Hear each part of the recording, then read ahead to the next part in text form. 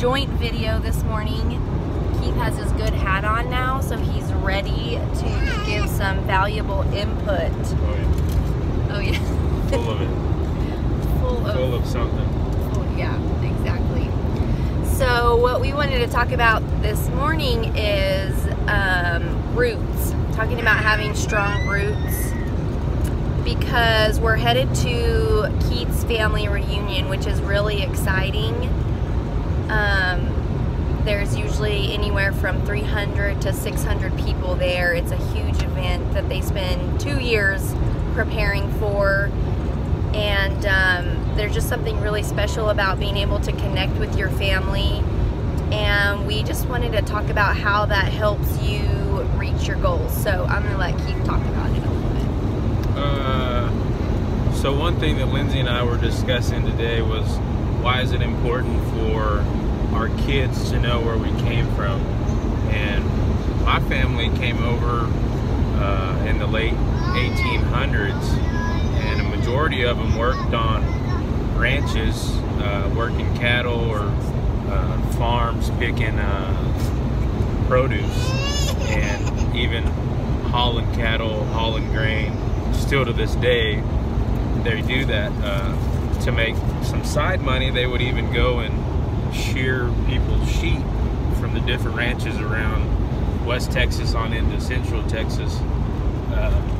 So they all kind of worked really, really hard. They provided for their family, and it was different times back then. You know, that was leading into the Depression and out of World War I, World War II, Vietnam. We've got a bunch of family that were a retired military as well. So extremely rich in tradition, and it's something that we take pride in, and we want our younger generations to adapt that type of lifestyle as well, so that we can go out and earn and provide for our families. And for me, I just want to have good horses. That's why I work so hard, so we can ride good horses.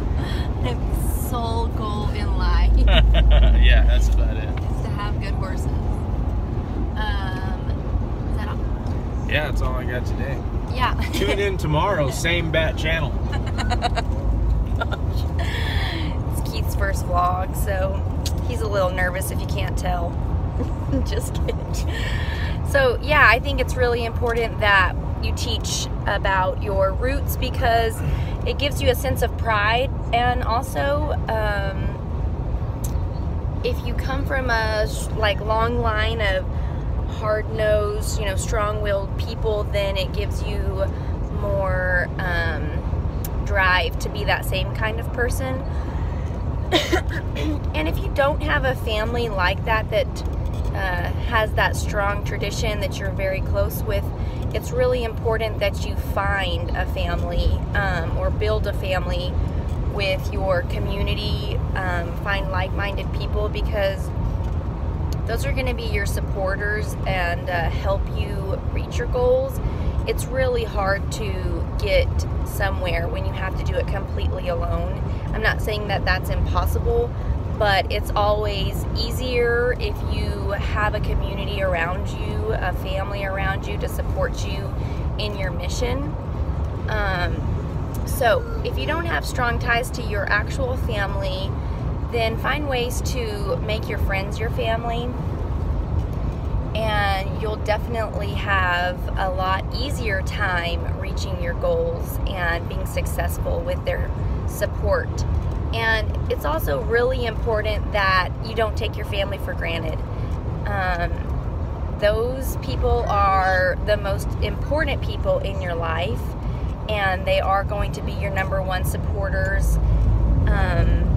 So when life is good, it's important to remember your family, not just during hard or bad times, but when life is good, reach out to them and nourish those relationships, so that they'll be there for you and you can be there for them when things are tough or when you need their help to reach your goals. And I think that's all we wanted to talk about today. But Don't be scared. Don't be scared. Get out there and slay those goals.